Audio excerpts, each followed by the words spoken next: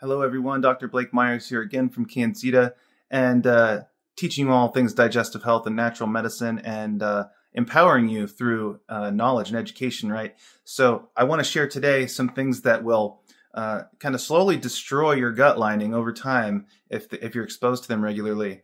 So the first things I'll mention is just toxins, environmental toxins, just kind of full stop. Just consider that there's the possibility that any toxin will impact your intestinal permeability.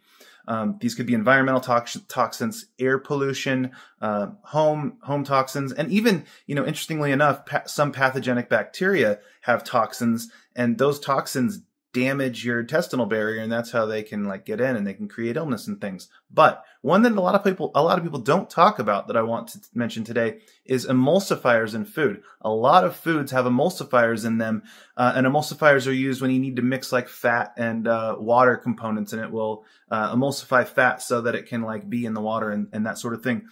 Just a couple to mention, carrageenan and polysorbate are common emulsifiers, but I would say just steer clear of any emulsifier if you can in food, which usually means it's processed anyway, right? Because what that does is it eats away at the mucus lining in your gut, which is a primary defense mechanism to your intestinal barrier. It will dissolve the mucus basically and alter its structure.